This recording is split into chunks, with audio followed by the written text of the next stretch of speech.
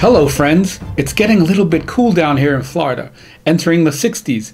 But up north, things seem to be even colder, and this is when the shopping season kicks off for condos and oceanfront properties. Weather gets cold and people start migrating like snowbirds. So let's just recap what we saw on our last episode. We analyzed two key factors of real estate investment: location and timing, and how they relate to Florida. Location-wise, beyond the great weather and beaches, the sunny state offers 4 tax incentives. Number 1, no state income tax. Number 2, no estate or inheritance tax. Number 3, Homestead tax exemption. Number 4, Save Our Homes Act. And last but not the least, timing, which essentially is now, due to large condo inventory and low interest rates. You see, in real estate, you make money the day you buy. Low, that is, and then sell when it's high. That's how you turn a profit. So let's jump right in. Let's look at the data and analyze numbers for this exercise. We're looking at a map of Miami. North, we have the MacArthur Causeway, which leads you all the way to South Beach. And on the south side, the Rickenbacker Causeway that takes you to Key Biscayne. West boundary is the famous I-95, and east the Miami South Channel. Current inventory accounts for 2,261 condos active for sale. Now we're going to focus specifically on Brickell Key and target the Brickell Key 1 condo. Here you can see there's 22 units. Well, this one wouldn't count because that's at $200,019, 0 beds. That's probably a cabana. So there's 21 active units from $265,000 to $1.195 million. That's probably a penthouse, 4 beds, 3 baths at 3,300 square feet.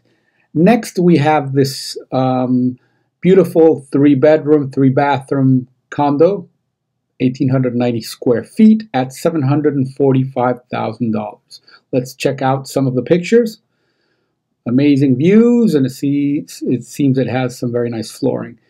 Then let's look at the actual months of inventory. As you can see, it's a roller coaster ride from 2009 to 2019, and you can see there's a certain correction there this year. Let's look at months of inventory.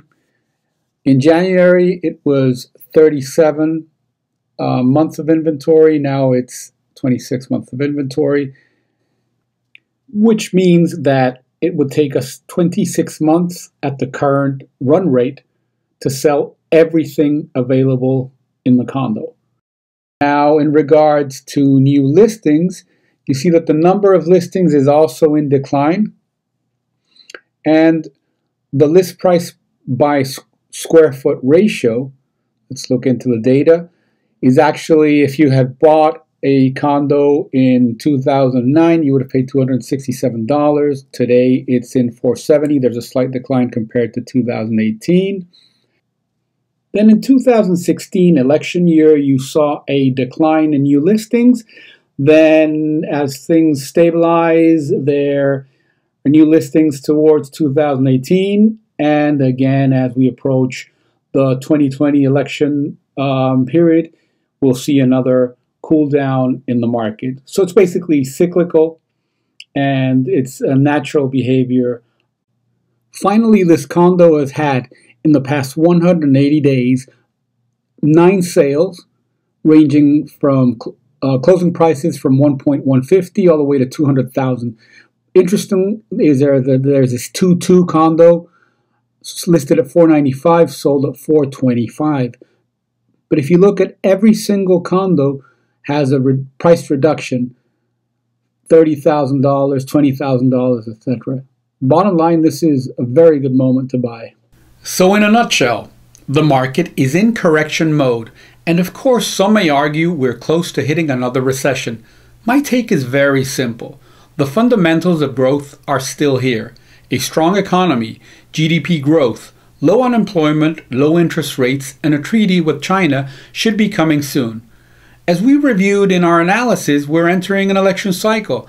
So if you disagree with the current government and believe things will get better under a new administration, or if you like the current government and after election day, you believe things are also going to get better, shouldn't we all agree that no matter who occupies the Oval Office, everything's going to be all right?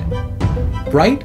So wouldn't this be the best time to invest when the market is slowing down? This is Edwin Marchand saying goodbye from sunny Florida.